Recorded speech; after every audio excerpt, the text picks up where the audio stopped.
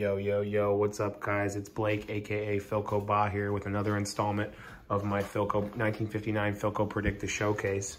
This one, today I got for you a 1959 Philco Predicta Slantback tabletop model.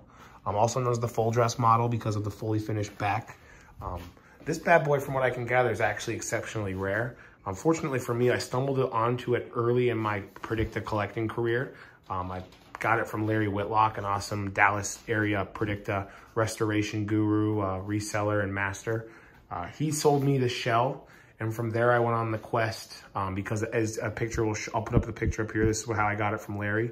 As you can see, I had to piece it together. It was just a shell. I had to get a CRT for it. I had to identify that it had the oddball 9060 chassis, which I was able to do after I figured out the model number for this set from the Predicta brochure. I was able to cross-reference it with the SAMs, which shows the models that had the 9060 chassis, and this being one of them. And then also from there, I also found an internal document from Philco that showed this set with the back off that was the 9060 chassis. I could tell because I'm very familiar with that chassis. Most of the oddballs, all of the oddball sets, including the Miss America sets, have the 9060 chassis. So after I got all the pieces for this set, got a chassis out of another full dress that a 1959 Predicta full dress that I had found that was just a shell. The CRT was necked, didn't even have a swivel. I got the knobs from that as well. From there, it went to the Predicta mechanic, as I like to call him, master, Dan Jones. Dan Jones is Predicta badass in the community. He rocked out this chassis. It was really a bear. 9060 chassis are a bear, but I'll let him tell you guys more about that. I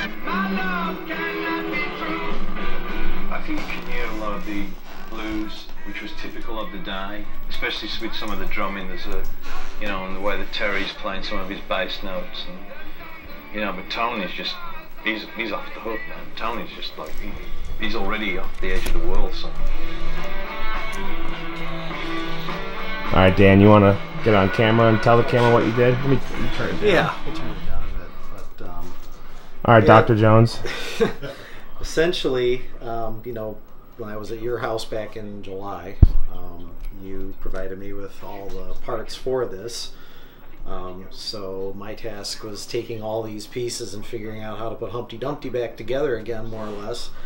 And I think we had one picture of this set with like the back off from like. Yeah, I've got a bunch of pictures from when I had it sitting out in the garage and was taking care of all the mechanical stuff. But the feet were missing off the cabinet, so we put new feet on it. I got the tuner mounted, the CRT. We made sure the chassis mounting was secure and everything. Then going through the electronic restoration of it. The sweep board had a crack in it, so there's 3 or 4 traces that had to be mended. The usual recapping, going through, checking resistors, things like that. Then getting it together, and then realize even though the flyback rang well on the high voltage side, one of the lower end windings was open, so I wasn't getting any high voltage in that. So Jason came to the rescue with a new flyback, so we got that in there. At least that got it up and running. I had some other headaches to deal with along the way. 2 of them were caused by my own mistakes. I used the wrong resistor because I didn't read the color band right. So I was chasing my tail with that for a little while. But once we got all that figured out, then it was more just getting it dialed in and getting it where it's at now. It looks really good. Yeah, and like you mentioned, Jason Neal, another collaborator of ours, he sent a flyback in the midnight hour for us when we really needed it, and has also been invaluable in advice with Dan as far as when Dan's ever gotten caught between not knowing. I mean, he's my phone a friend. Yeah. Regis, I'd like to phone a friend.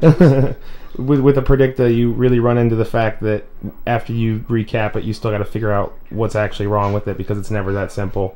And Dan spends countless hours even just recapping it, so you got to have somebody to bang your head against almost just to see what you're not looking at, really. Yeah. So, but definitely it turned out great. Thank you guys so much for watching. As you can see, the Slantback's a worthy addition to the 1959 Philco Predicta showcase. the full dress wall is alive and well. The Slantback is arguably the rarest model of the full dress sets. I've only ever come across this one to be completely finished. As you can see, the full dress wall is pretty. I know that I initially after my last video, I made comment that I was going to do another video on the Philco Predicta brochure. However, I find it much more relevant and a lot more appealing and appeasing to myself to do a video individually when I get these sets kind of going as they come through or when I find them. So I think that'll be what we do instead of getting a full-length tour. So stay tuned. I got another set coming here real soon. It's like thunder, lightning. The way you love me is frightening. You better know. Now, onward, baby.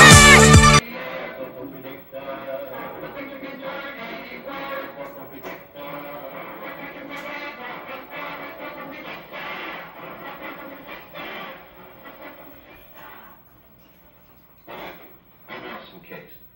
Well, what do you think? Is there any wonder it's called the most advanced television of our time? And the credit all belongs to Philco television scientists who have worked years to develop a radically new semi-flat picture.